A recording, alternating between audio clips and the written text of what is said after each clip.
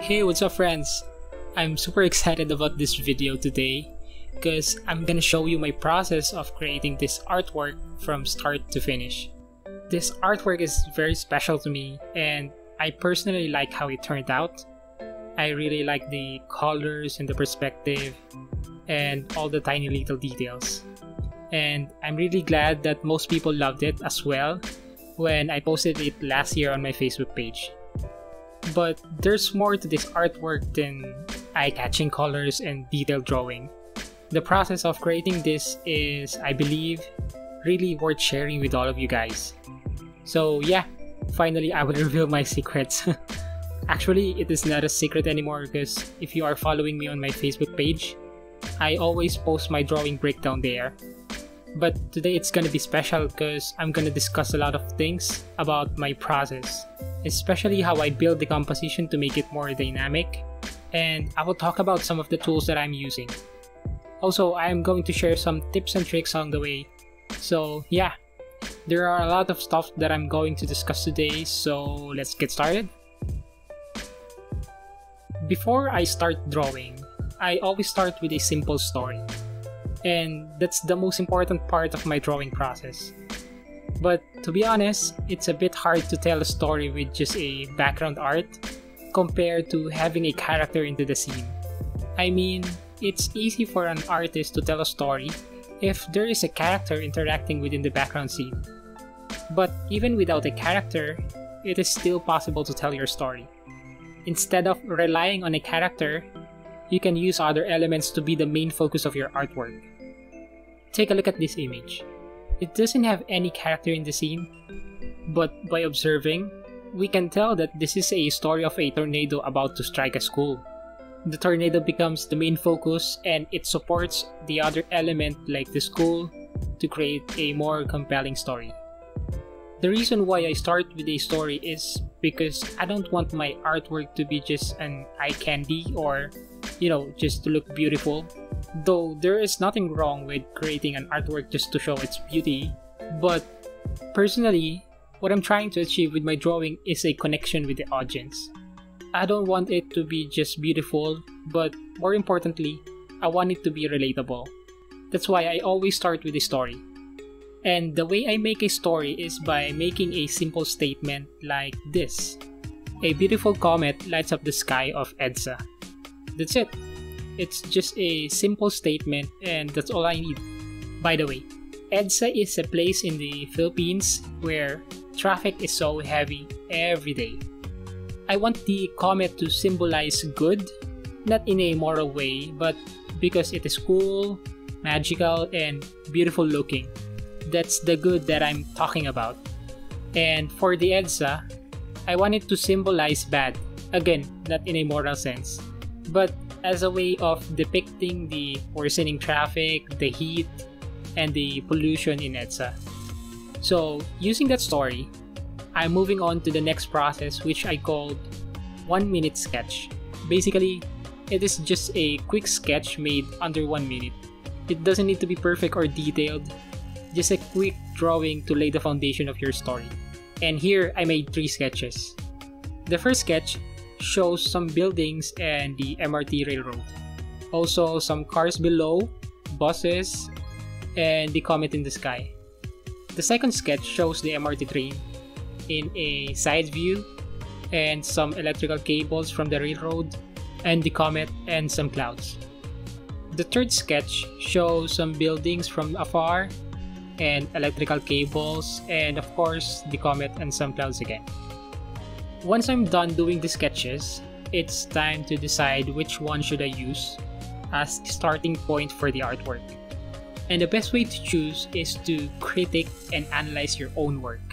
I really like how the first sketch turned out, but I'm too concerned that it might be too distracting for the audience since there are a lot of elements in the frame.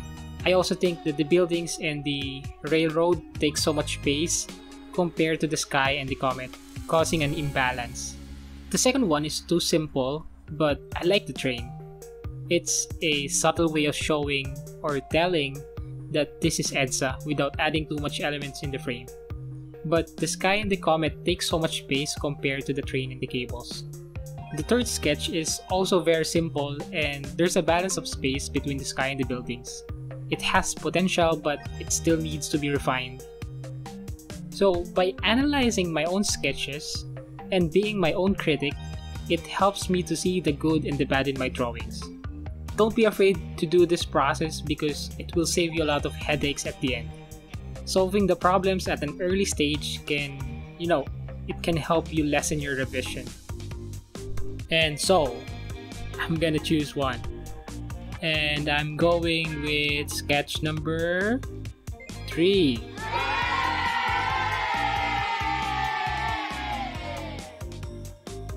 Anyway, I really like the first one, but I think the third sketch has a lot of potential to convey my story.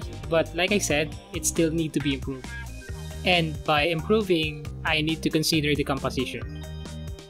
Composition is the way you arrange the elements in a way that is pleasing to the eyes. And I think an effective composition can lead your viewers' eyes to the main focus of your drawing. There are a handful elements of composition, but for this artwork, I'm gonna focus on these 4 elements: rule of thirds, leading lines, perspective, and contrast. And by considering these elements, this is how the improved sketch look like now. This is the before, and this is the after. The lamppost is still there, and the buildings, and the cables, and the comet, of course. I just added the signage and adjusted the perspective of the drawing. I also added values to separate the foreground and the background. Since I want the comet to be the main focus of the drawing, the rule of thirds can help the viewer to focus on it. Basically, it works by imagining that your image is divided into 9 parts. This forms an imaginary grid over your image, composed of 9 individual boxes, just like this. And according to the rule of thirds, if you place your subject at the point of interest, then it will make a good composition. I honestly don't know how it works, but I really think it works. Aside from focusing on the comet, I also want to lead the viewer's eyes to the other elements like the buildings and the signages and the lampposts. It's important because I want my target audience to see that the place is actually EDSA, and that's how leading lines can greatly help. Let's look at the sketch again. Your eyes can focus on the comet not only because of the rule of thirds that I mentioned earlier, but also because of the lines created by the other elements in this drawing. These 2 lampposts on the side helps your eyes to look up because of its line. It's the same thing with the buildings and the metal frame. They created a line that points to the top of the frame. And when you already focus on the comet, the line created by the comet helps the viewer's eyes to look down. Also, the lines of the cables helps to see the other side of the frame. So basically, leading lines encourage the viewer's eyes to wander around the whole drawing, looking at everything and ultimately coming back to the main subject. It creates a visual sense of direction from one part of the image to the other. That's why looking at this image, you instantly focus on the person, right? Even though he is very small. And it's because of the line that the rail track created. Another composition element that I added into the revised sketch is perspective. Since I want the viewer to focus on the comet, I changed the perspective of the drawing by making it like they are looking up the sky. Because that's how we can see a comet in real life, right? If we look up into the sky. So by considering the reality, we can add realism to the artwork as well. Also, in filmmaking, they use low-angle shot to make the subject more bigger than the eye and to look more dominant and important. Contrast is another element that I decided to use to differentiate comet and EDSA.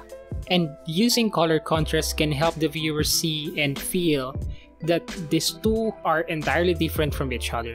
I will be using cold and bright colors for the comet in the sky to make it like it is magical and beautiful. And I will be using warm colors for EDSA to emphasize its traffic and the lights coming from the cars. But since this is a sketch, I will just show the process of color contrast later. A few inches later. Now that I refined my 1-minute sketch, the next thing that I do is to make the line art. I usually do just a rough line art, but I make sure that all of the elements are present.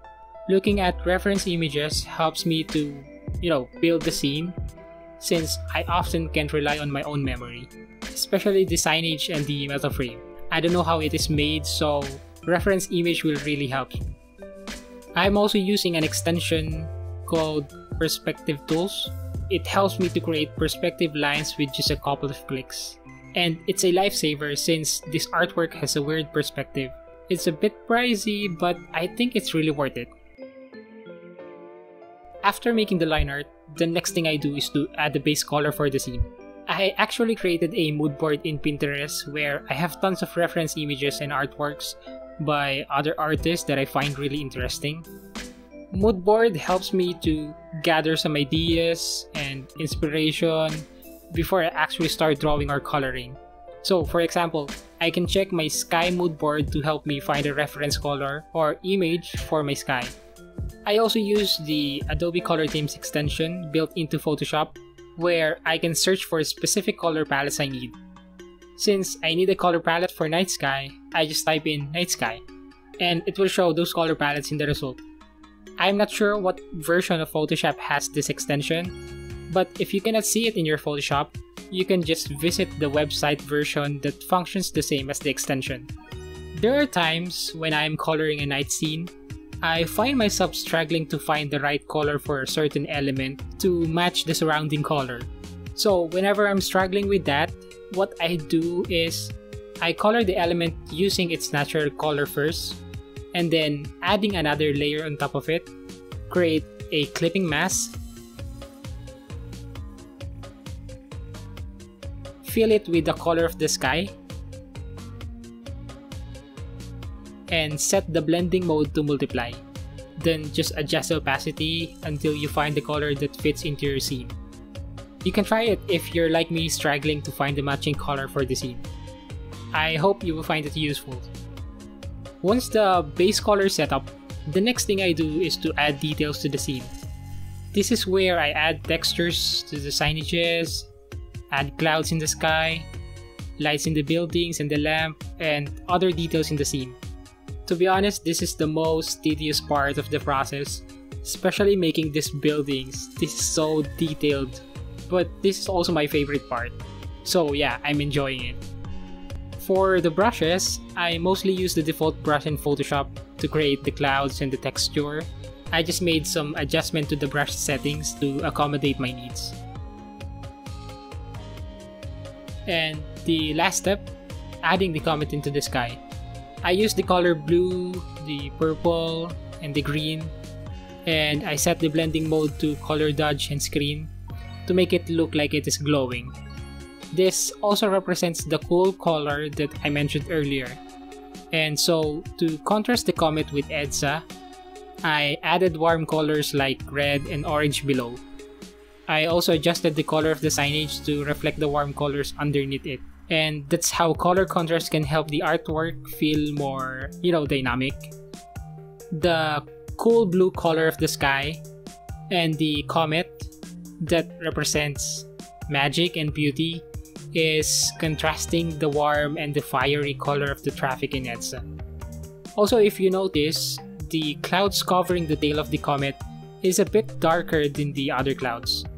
That is because that's what happens in real life. The clouds become dark and only its edges are shining. It is called rim light, and honestly I don't know the science behind it, but it's just how it is. And finally, I added lens blur to the bottom part of the frame to imitate depth of field like in a camera. I think it's a nice touch to add depth to the scene. So that's it. That is my process of making this artwork from start to finish. I really hope that you learned something, and I do hope that it inspires you to do your own artwork and to never stop creating. Please don't stop creating. Thank you so much for spending your precious time watching this process, and I hope to see you again in my next video. Take care.